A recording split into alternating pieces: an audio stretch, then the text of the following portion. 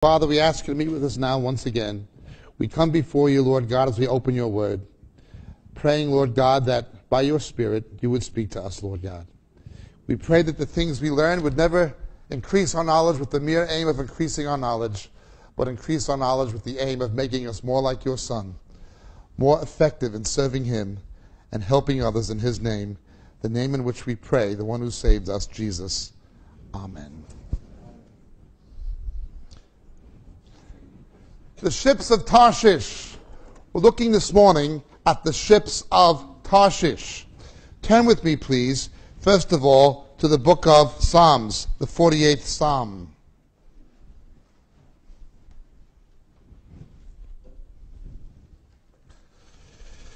With the east wind thou dost break the ships of Tarshish. God breaks them with the east wind.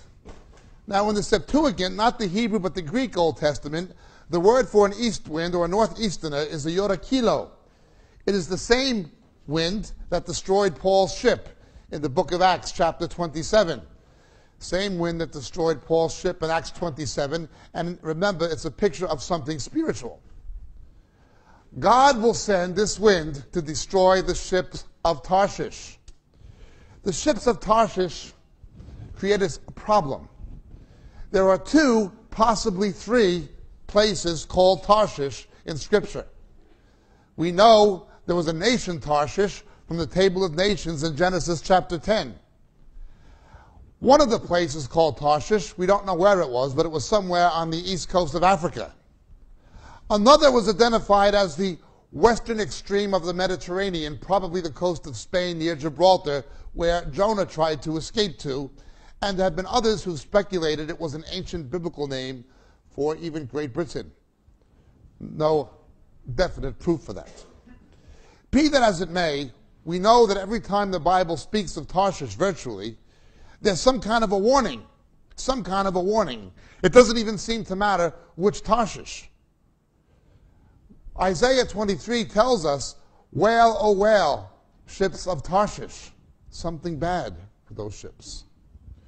When Jonah was trying to get away from God, he was called to go to the eastern extreme of the known world, which was Nineveh. Instead, he went to the westernmost extreme of the known world, Tarshish. He went as far away from God and God's will and God's purpose as he could. He went in the diametric opposite position of where God called him to go. And of course, in Jaffa, he boarded a ship for Tarshish, but the ship sank. It never arrived. God had his calling on Jonah. God had a mission for Jonah.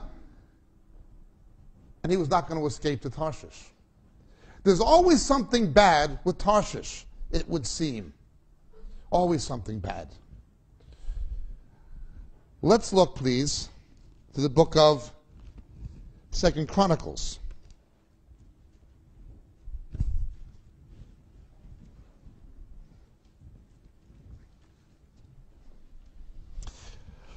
Jehoshaphat was a good king. In fact, a very good king. But like most good men, he was not without his faults, not without his weaknesses. And his repeated weakness was nepotism, and letting the nepotism, family ties, drag him into alliances and relationships with bad people. We once did a tape called The Chink in the Armor, where he rode in the chariot of Ahab and became confused with Ahab. And in the process of being confused with Ahab, he made himself a target. Some people ask me in America why I refuse to go on Christian primetime TV, or why I had to turn down my friend in this country, Howard Condor, when he offered me a series on the book of Daniel on Revelation TV. Well, the simple answer is, I don't want it to be Kenny from 8:30 to 9, Jacob from 9:30 to 10, and Benny from 10 to 10:30. I just don't want to be identified with those people. I don't want to ride in Ahab's chariot. I'll become a target. I'll be confused with them. Now, we did a tape on this, that we have the same God and all that stuff. I was in Hawaii in January, and I had it out with little Benny in Borders. He came with his muscle, his honcho, his bodyguard, and his sidekick. And he's in the States all the time. He's always on about how he was born in Israel, which he was, not from a Jewish background, from an Arab Catholic background of some kind. And how he knows Hebrew, and how the Hebrew says this and the Hebrew says that in the original text. One time he said in the Exodus, the Hebrew says that the water turned to ice. That's how the Hebrews escaped. Now it says no such thing in the Hebrew text, but because Benny said it on television, people in America believed it, at least his people did. So we came into Borders, and I just went up to him, and his bodyguard was freaking out, and I addressed him in Hebrew. And excuse me? You mean you really don't speak Hebrew? Not really.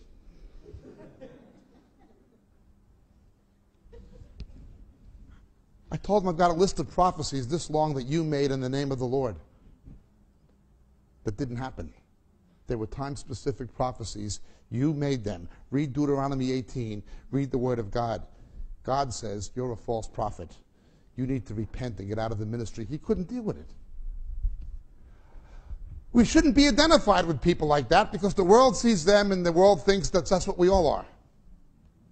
We have no testimony, no witness. So I don't get involved with them. If the Lord wants me on the idiot box, He can put me on the idiot box without having to compromise. But I figure they probably have enough idiots on the idiot box anyway, so they don't need another one. But if the Lord so opened the door, I would do it, at the expense of having to compromise with proven false prophets. This was the weakness of Jehoshaphat. He was not a bad man. He was a good king, and he did many, many good things. His father was essentially somebody who tried to be a good man. But he had this weakness. God answered his prayers. God used him to bring victories. God used him to do a lot of things. He was always trying to revive things. But things did not always work the way that he wanted. Let's look a little further. Verse 35 of 2 Chronicles chapter 20.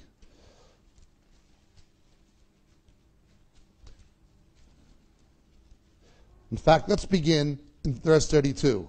And he walked in the way of his father Asa, another good king, and did not depart from it, doing right in the sight of the Lord.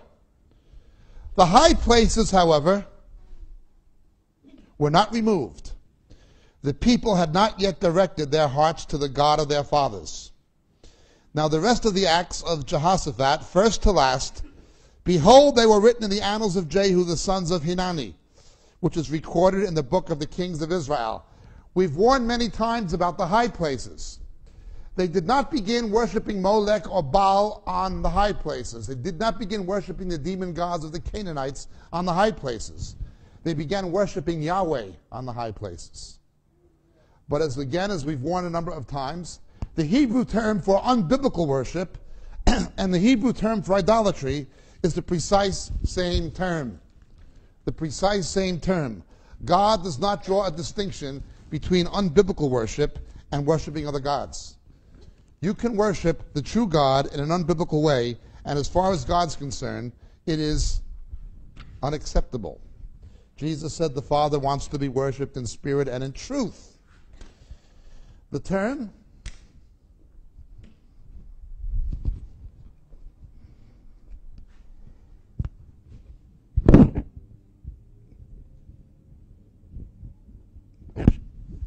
Avodah Zerah, literally strange worship or alien worship. Remember when the sons of a certain leader burned the form of incense that was not ordained by God? They burned strange fire and God judged them. They were not burning it to another God. They were burning it to Yahweh. If you worship the true God in the wrong way today, you'll wind up in idolatry tomorrow. The Roman Catholic Church, the Greek Orthodox Church, did not begin in necromancy and idolatry and superstition.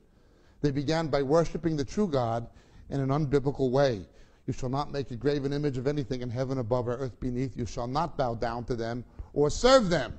By virtue of the fact you bow down to a statue and say Ave Maria is an act of idolatry. No matter what they say, the Word of God calls it idolatry.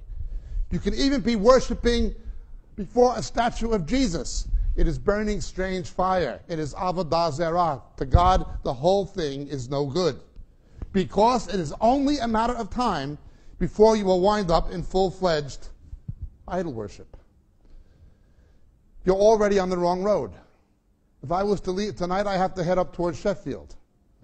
If I was to get on the M1 and head south, I'm already heading in the wrong direction. I might not reach London, but even if I only reach Coventry, it's only a question of distance. I'm going the wrong way. I'm on the wrong road. I should be on the M1 north, not the M1 south. When I want to go home, I want to be on the M1 south. I don't want to be heading for Leeds. They're on the wrong road. Now look what he does here. He did not take it down because the people wanted it. Remember, when good leaders go off, they do not go off by doing something wrong. They go off by compromising, by failing to do something they should. They compromise on something, they tolerate something the Word of God says that they should not. And he was no exception. But we're told why he did it. He was something of a populist. He was a good king and the people liked him, and he liked the fact that the people liked him. Now, nobody wants to be hated, but Jesus specifically warned, beware when all men speak well of you. This is how Billy Graham got in trouble, according to Dave Hunt. I don't know, but I know this. The high places were wrong. And it says, for the people had not yet directed their hearts to the God of their fathers. A good leader, a faithful leader, say a good pastor, he can prevent the people from going away from God. But he cannot cause the people to come to God. A good leader can prevent things from going off. He can keep things on track. A good leader can prevent the people from going off. He can prevent them from going away from the Lord. But a good pastor, the best preacher in the world, cannot make the people come to the Lord. Encourage it, be an example of it, all that, but he can't make it happen. He can stop things from going bad, but he can't make things as good as they can be. It's not, in the final analysis, down to the leader. A bad leader will assure a church will go off. A good leader will not assure things are going to be as they should. The rest of the acts he did, first to last, are written in the annals of Jehu, the son of Hanani, recorded in the book of Kings. And after this, Jehoshaphat, king of Judah, allied himself with Ahaziah, king of Israel. He acted wickedly in so doing. Ahaziah was the biological son of Ahab and Jezebel. He was literally the son of Jezebel. The Lord Jesus used Jezebel as an illustration of the spirit of false religion in the book of Revelation. You tolerate the woman Jezebel. He's the son of Jezebel. There are many kings who are sons of Jezebel. There are bishops who are sons of Jezebel. There are superintendents of denominations who are sons of Jezebel. There are pastors who are sons of Jezebel. The same as there are Jehoshaphat's, there are Ahab's. There are sons of Asa, and there's sons of Jezebel. He makes a deal with the son of Jezebel. That was his weakness. He forged alliances with others who claimed to be Jewish, who claimed to have the same God, even though where their hearts were at, where their doctrine was at, and where their practice was at, was very different than what was written in Scripture. After this, Jehoshaphat, king of Judah, allied himself with Ahaziah, king of Israel. He acted wickedly in so doing. So he allied himself with him to make ships to go to Tarshish. And they made the ships in Etzion Geber.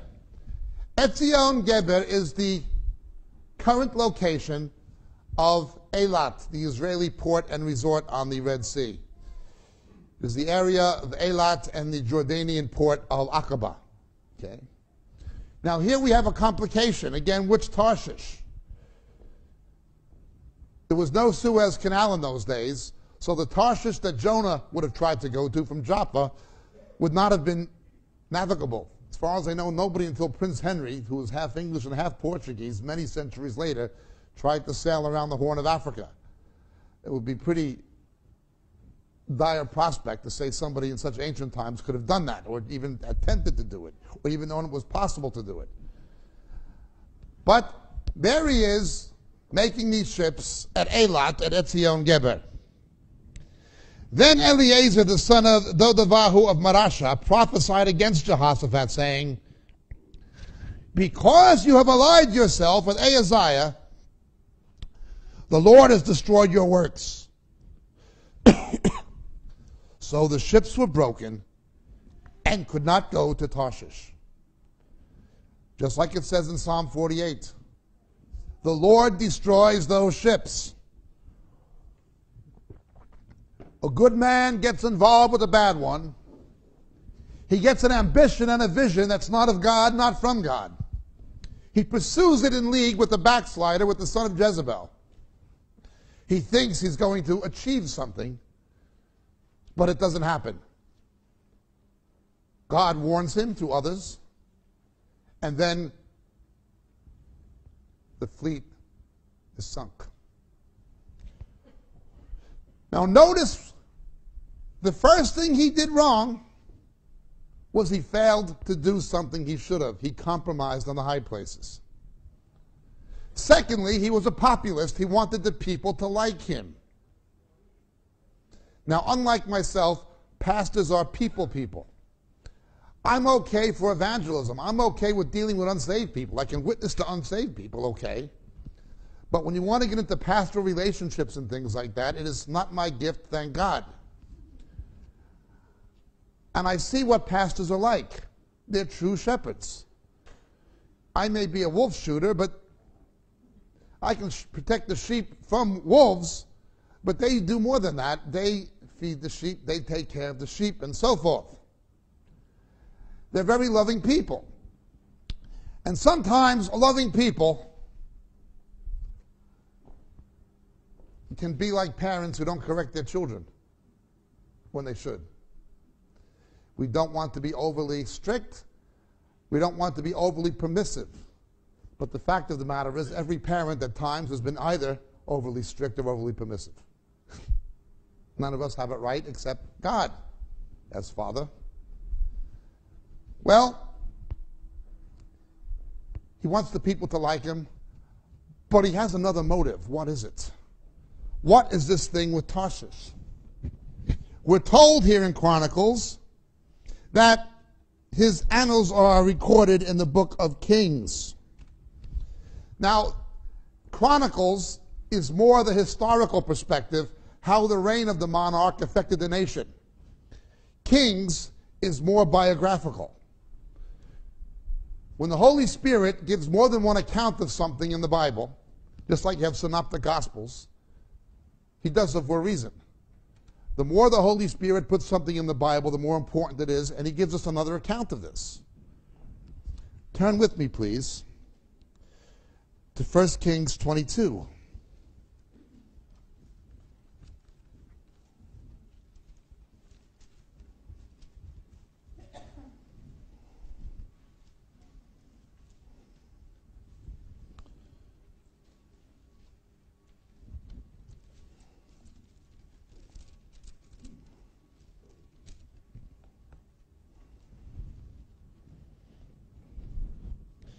Verse 41, now Jehoshaphat the son of Asa became king over Judah in the 4th year of Ahab, king of Israel.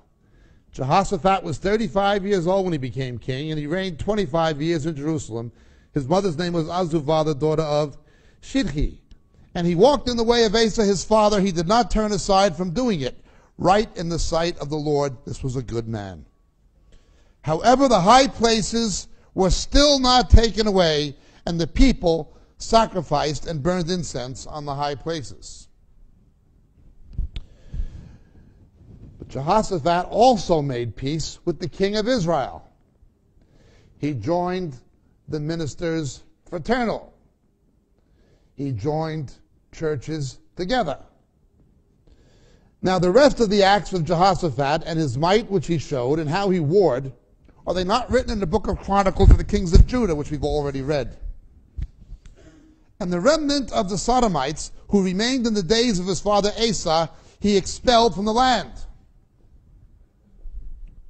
He was not like an Anglican vicar who remained part of a church that ordains homosexuals. He was not an Anglican. He was more like a Christian.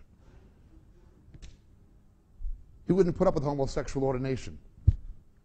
He stood up on this issue of homosexuality. He wasn't a Methodist. He wasn't a Presbyterian. He wasn't in the United Reformed Church, and he wasn't in the Church of England. He stood up on the issue of homosexuality. There's a crazy man in America named Brian McLaren in the Emergent Church saying the church should give it a moratorium and not speak about it for 5 years. He said, before we pronounce a decree. Well, in the book of Romans, God already pronounced a decree. The book of Deuteronomy, God already pronounced a decree. Why does God need man to pronounce a decree on something he's ruled on? But you're finding more and more people in this country following the Emergent Church. That's the next coming gimmick. Purpose-driven is the door to the Emergent Church. That's the next flavor of the month.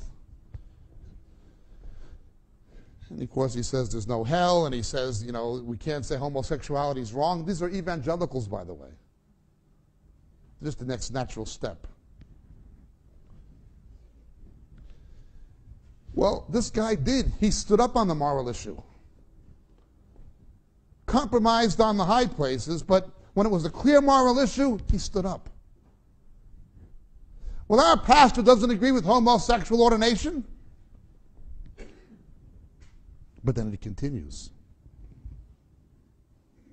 It goes on. Now there was no king in Edom, a deputy was king. Edom, of course, is southern Jordan. Wherever you have a power vacuum, look out. Etzion Gabor was the port of Edom. Today it's called Aqaba.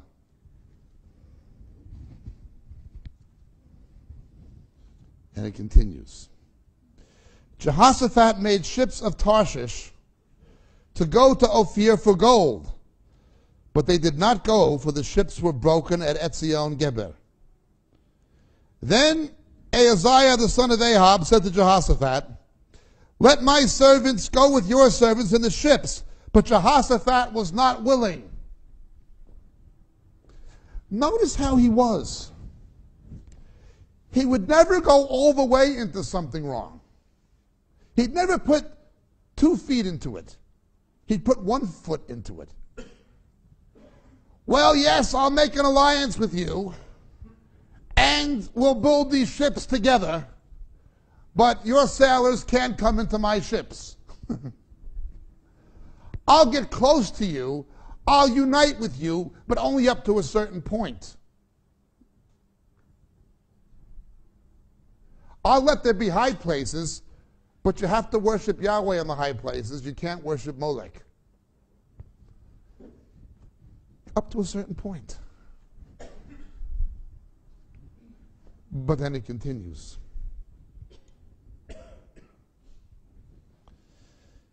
Jehoshaphat was not willing. And Jehoshaphat slept with his fathers and was buried with his fathers in the city of David, and Joram became king in his place.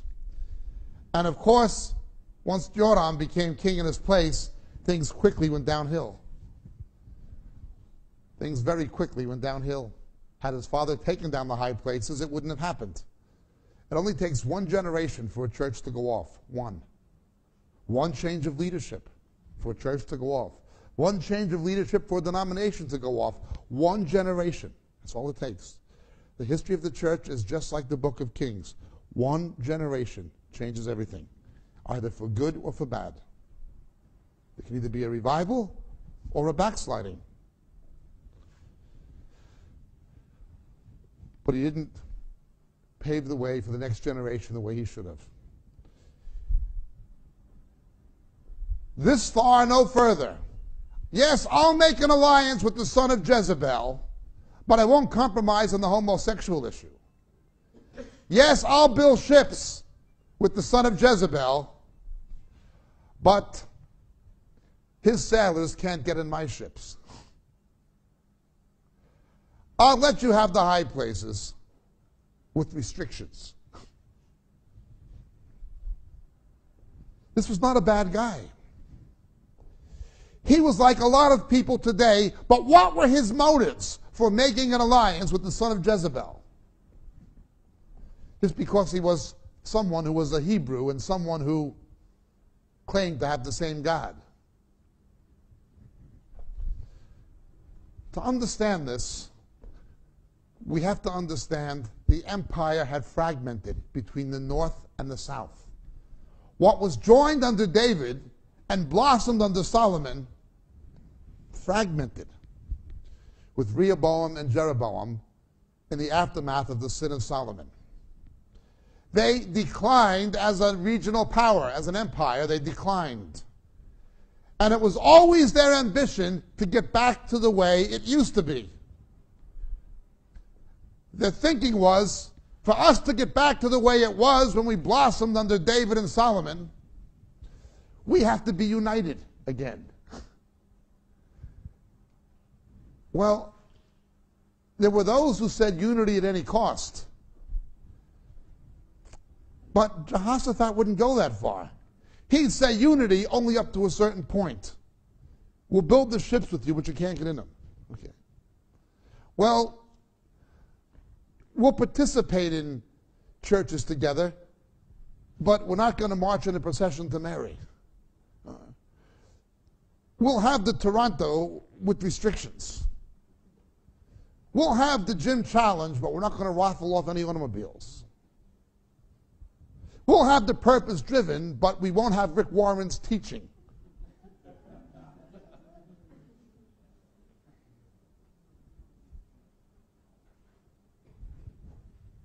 They go so far. I know it's not all good. There's some good in it, that usual thing.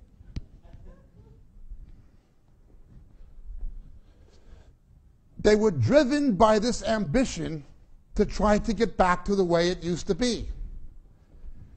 And what happened was they built these ships to go to Tarshish because that's what Solomon did with the Queen of Sheba, Sheba. And they bought all this gold and all this wealth. The ivory and the gold came from there. They thought that they would gain a financial windfall where he could finance the re-expansion of God's people. His motives were not bad. He wasn't trying to line his own pockets. I don't question his motives, but his methods. One compromise led to another. Got to get the gold. Now again, we have two accounts of this. We have the account of what happens with this gold in Chronicles and in Kings. Turn to 2 Chronicles chapter 9.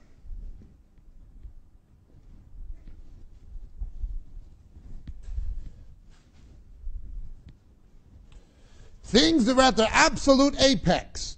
Now when the Queen of Sheba heard of the fame of Solomon, she came to Jerusalem to test Solomon with difficult questions, etc. And all this stuff began to happen.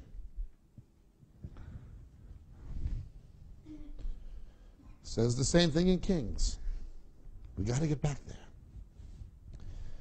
Somehow there is this naive characteristic in the human condition which is denigrated by the book of Ecclesiastes. God makes fun of it. It's called longing for the good old days. The book of Ecclesiastes, God says, do not say the former days were better than these. It is not from wisdom that you speak this. And I've heard people saying of the generation before mine, I remember when I was young. Yeah, when people died of infectious diseases that can now be cured with something you can buy over the counter in a pharmacy, when only the privileged could get a university education, where international travel was for the wealthy, unless you joined the merchant navy or the forces. The good old days.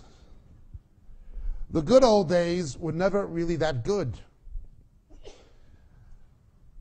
When we read the epistles, we see that the apostolic church had one problem after another. Things that would make your hair stand on end, even by modern standards. The only thing there was the apostles upholding biblical doctrine and withstanding the onslaught. But the problems were still there. Tremendously there. Good old days are never really that good. This is the mentality of the world, to long for the way things used to be, to try to get back to. This is not God's worldview. The worldview that God tries to engender in his people is never to look backward, always to look forward. When the Bible says the ancient paths, you mean get back on the right road, but you go forward on it, not backward on it. God's view, God's emphasis, his focus for his people is always to look forward, never to look backward. Even when we remember the Lord's death, when we take the Lord's Supper, we proclaim his death until he comes. When we look back, it's always to learn from history. It's always to remember where we came from, to know where we're going. God's focus is always the future. It's never the past. It's man's focus, it's the past. This is not a biblical concept. It is a concept in the Far East. For instance, in Japan, Shintoism, they have such a nebulous view of the future, they look to the ancestors. They have to look to the past for some spiritual meaning. You see this in Africa with the ancestor worship.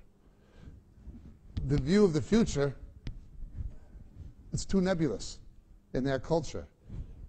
They look to the back, they look to the ancestors. They have to go to the dead. God says never look to the dead, look to the living. Don't look back to Solomon. Solomon blew it. Learn from his good points, learn from his bad points, but don't hearken to get back there. We're supposed to look forward to the coming of the kingdom of the Messiah. That should be our aim. I remember the good old days, and when I was young, Ecclesiastes says this is foolish talk. It's foolish talk. And I've seen people talk like that in Pentecostal circles, the way the Assemblies of God used to be 25 years ago. Yeah, I know the way it was 25 years ago. But the fact is, 25 years ago, there were people who made mistakes in the Assemblies of God, the same as Jehoshaphat did. Good men who compromised on certain issues that they should not have, and the result is what you have now. The same as Joram followed Jehoshaphat.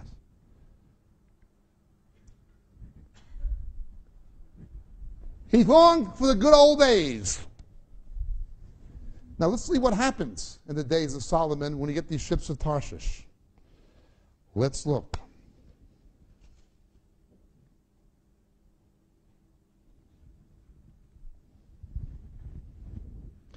The Queen of Sheba gives him all of this stuff. And they begin to sail boats together. She gave him 120 talents of gold in verse 9, great amounts of spices and precious stones. All this wealth. In verse 6, we read about his greatness, his splendor, his wisdom. But then it continues. Verse 13, now the weight of gold which came to Solomon in 1 year was 666 talents of gold.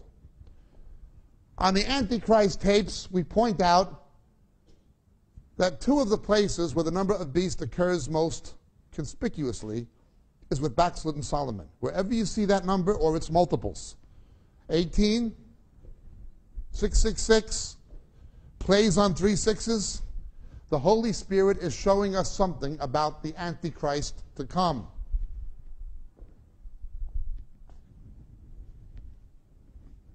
And here it's, of course, associated with his wealth. And, of course, 666 will be, again, wealth, purchasing. On St. Valentine's Day, I went into the Waitrose supermarket near where I live in Surrey at the moment, and it was the first day of that chip and pin thing. And they had a sign at the cashier, and it said, no number, no purchase. No number, no purchase. What does that tell you? Well, one of these days it's going to be no number, no purpose. It's not going to be a chip and pin, it's going to be a chip. I got a thing called a Porto Pass somewhere. It's so I don't have to present a passport when I go into the USA. I don't have to stand in line. I don't have to do anything except have my Porto Pass. It is for expatriates who live outside of the States.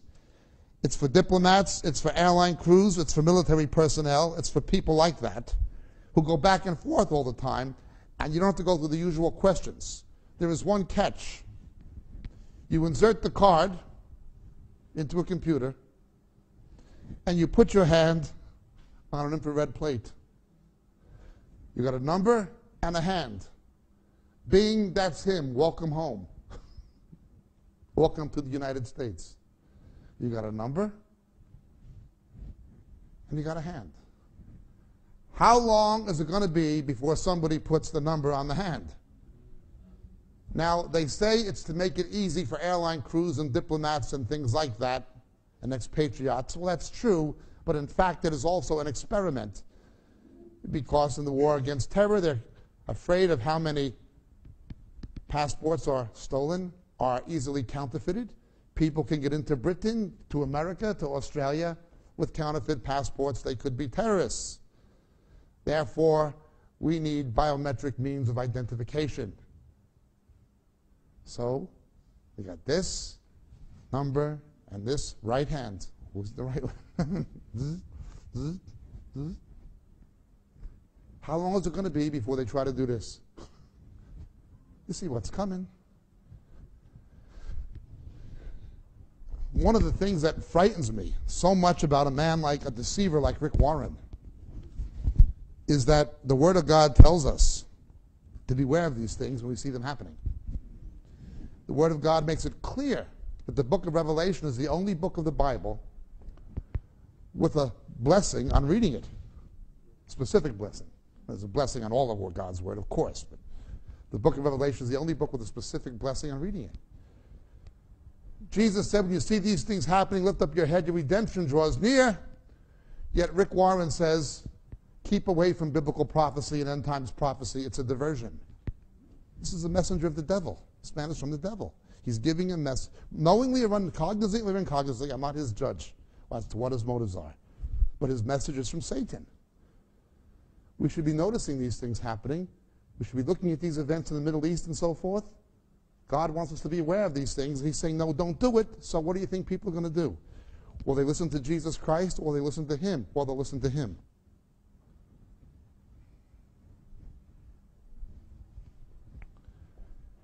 $666. In addition to which the traders and merchants bought, and all the kings of Arabia and governors of the country bought, gold and silver to Solomon. And King Solomon made 200 large shields of beaten gold, using 600 shields of beaten gold on each large shield. And he made 300 shields of beaten gold, using 300 shekels of gold on each shield. And the king put them in the house of the forest of Lebanon. 300 shields using 300 shekels. Moreover, the king made a great throne of ivory and overlaid it with pure gold, and there were 6 steps to the throne, and a footstool in gold attached to the throne, and arms on each side of the seat, and 2 lions standing next to the arms. 12 lions were on the 6 steps on the one side and on the other. Nothing like it made for any other kingdom. There's nothing like it. 6 lions, 6 steps, 6 lions. Nothing like it.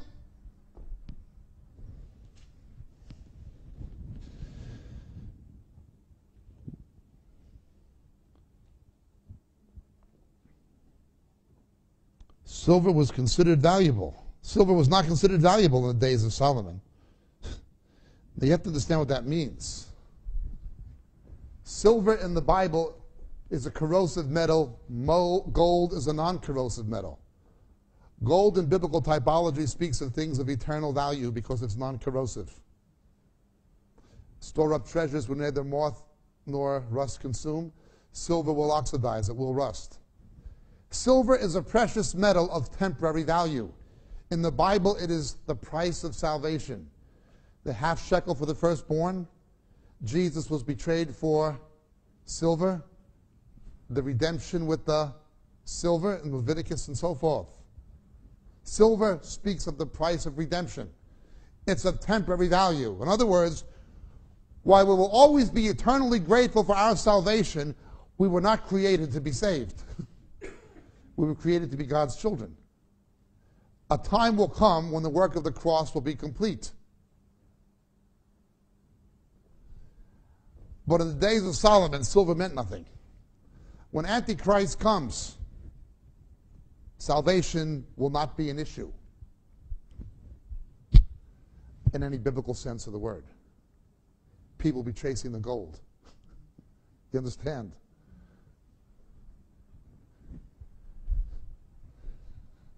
Backslidden Solomon is a major type of the Antichrist.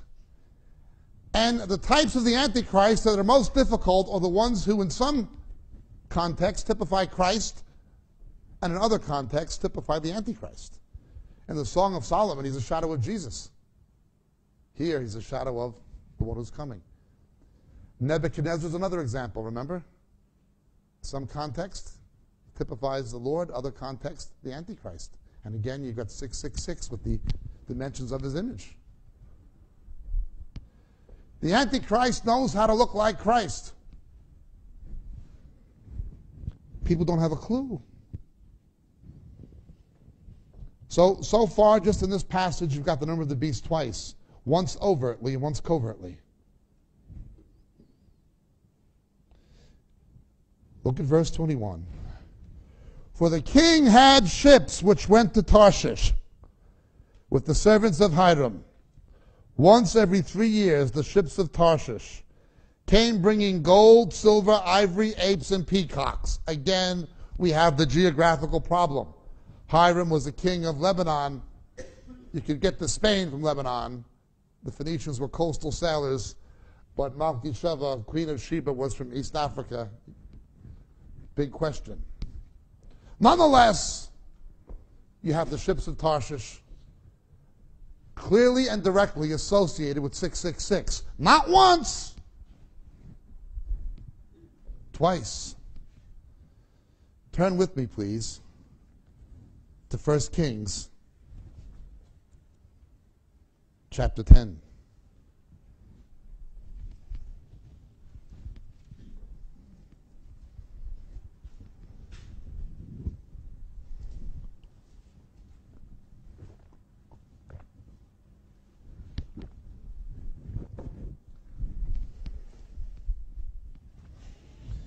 Now, when the queen of Sheba heard about the fame of Solomon concerning the name of the Lord, she came to test him with difficult questions. Same kind of thing. Same story, more or less. In fact, it's almost identical. Some of the verses are almost word for word, or are word for word. But in verse 14, now the weight of gold which came to Solomon in 1 year was 666. Whenever you see that number, it should jump off the page. In addition to that, from the traders and the wares of the merchants, and all the kings of the Arabs and the governors of the country. And King Solomon made 200 shields of beaten gold, using 600 shekels of gold in each. He made 300 shields of beaten gold, using 3 meters of gold on each shield.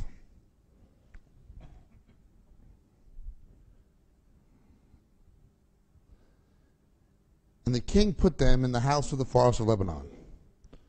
Moreover, the king made a great throne of ivory and overlaid it with refined gold, and there were 6 steps to the throne.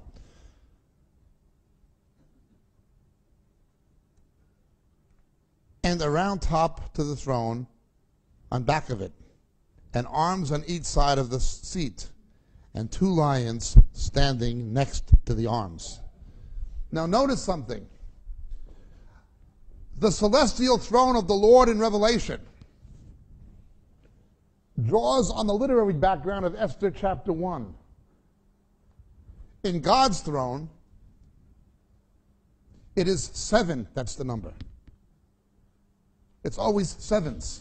7 this, 7 that. In Solomon's, it's 6.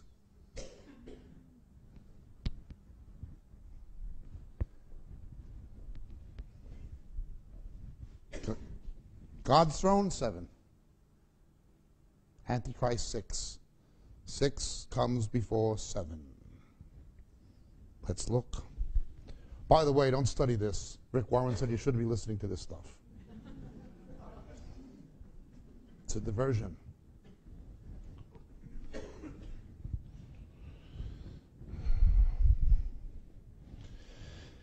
"12 lions were on the 6 steps, one on one side and on the other. Nothing like it was made for any other kingdom.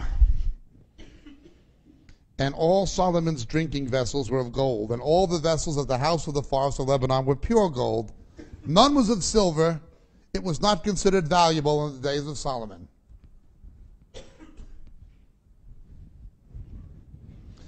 For the king had at sea the ships of Tarshish,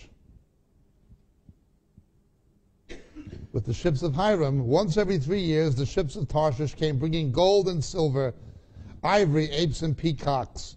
So King Solomon became greater than all the kings of the earth in his riches and in his wisdom. The Antichrist is going to be one unique character. And all the earth was seeking the presence of Solomon to hear his wisdom, which God had put in his heart. I have warned and warned and warned. If people cannot see through Kenny and Benny, what will happen when this guy comes? If you cannot see through a David Shearman, what's going to happen when a real deceiver comes? If you can't see through the obvious, what's going to happen when this guy comes?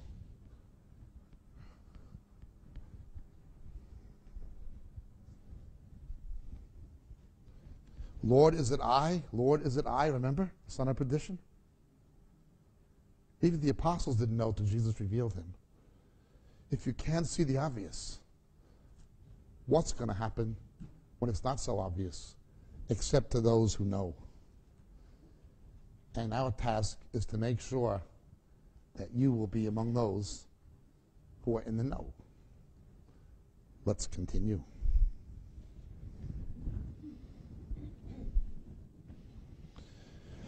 So Solomon became greater than all the kings of the earth in riches and wisdom. So once again, the ships of Tarshish become centrally identified with the number of the beast. We're talking about some very serious things here. Isaiah, wail, O ships of Tarshish. When Jonah tries to get on this ship, God sinks it. I'm convinced the only thing that stops people like me and you from backsliding is God's hand. He providentially intervenes. He might bring a minor or sometimes even a major calamity into our lives to prevent us from making it into a whole total disaster.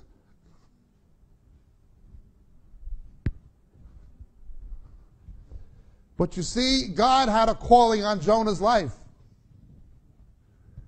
That same God has a calling on my life. That same God has a calling on your life, and though we may try to get away from His will, you can get on the ship, but I hope you're a real good swimmer. I've seen Christians go into career directions God didn't ordain for them because they didn't want what He wanted for them. I've seen people go into ministries that were not ordained of God for them. For others, yes, but it was not what He wanted for them, but it was what they wanted for them. And remember, Jonah had we have the Jonah tape. Jonah had good reason for not liking the Ninevites. Sometimes we have very plausible arguments that we lay before the Lord for not doing what He wants us to do.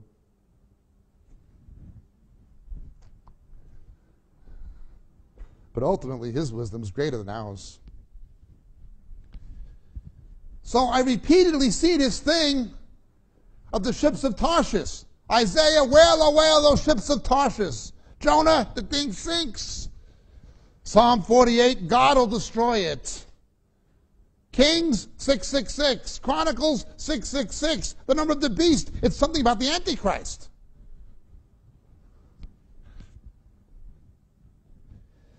Yet a good man, not a bad man, a good leader, Jehoshaphat. Like all good men, his vulnerabilities and his weaknesses, he builds the ships of Tarshish. He aligns himself with the son of Jezebel. He looks back to the good old days. He wants to see things restored. He wants the blessing. He wants to bless the people. All of that.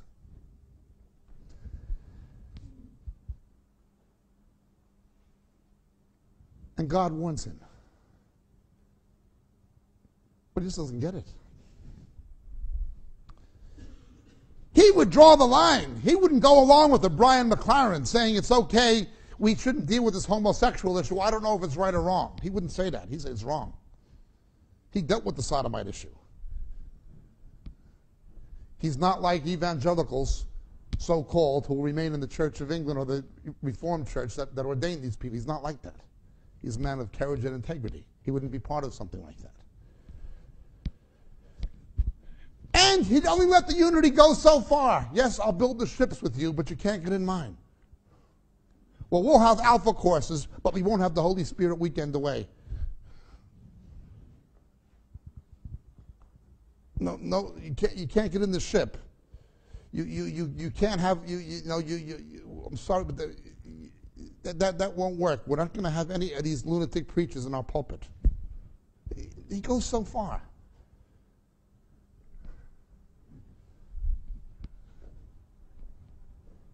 But to God, it doesn't make a difference.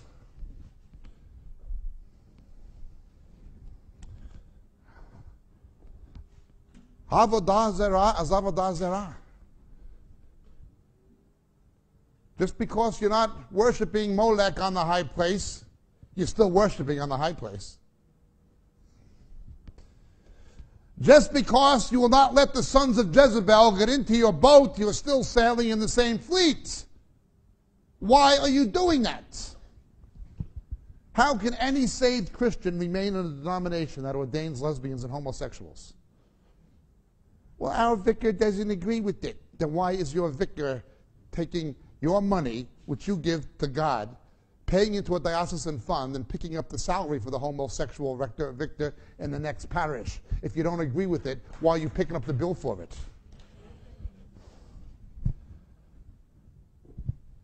How could any pastor who loves the Lord keep his church in the Elam denomination? How? How can you be part of the Assemblies of God anymore? How? Well, we don't go along with everything. Either did Jehoshaphat. But the ship still sank. Our pastor loves the Lord. That's why the ship sank. So did Jehoshaphat. You see, the ship never arrives in Tarshish, does it? Just be honest. Look at the good people who went along with Alpha. Did any revival come from Alpha? Did they get their mega growth from it? Did it deliver the goods? No, it did not. Look at the people who did the prayer of Jabez. Did it deliver the goods? Did they get what they promised? Did they have the big revival? No, it did not. The ship doesn't reach Tarshish. The God Chasers, that guy Bruce Wilkins left Africa after writing that book, selling God knows how many copies, and says he was wrong. It doesn't work. The ship does not reach Tarshish. They can go along with what they want. Gimmick to gimmick, fad to fad, it doesn't matter. The Toronto, it doesn't matter what, the ship never reaches Tarshish. The most they can hope for, the most an honest man of God can hope for, is that the ship is going to sink. Once you make an alliance with the son of Jezebel, once you fool around with her sons, once you stay in these backslidden denominations that are doing things that are morally abominable, the most you can hope for is that the ship will sink.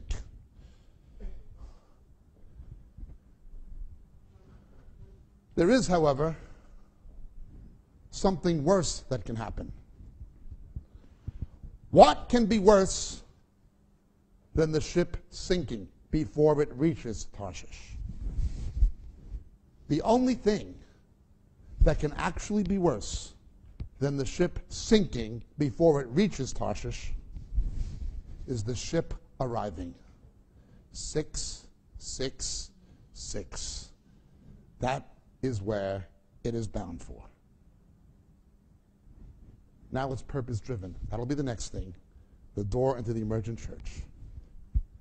God knows what will be after that. But I promise you this. Any honest churchman, any honest pastor, any honest man of God who makes an alliance with the sons of Jezebel, who builds ships and sails on that fleet, the ships will not arrive. The ships will sink. Hopefully. God forbid the ship should ever arrive. Let's have a break.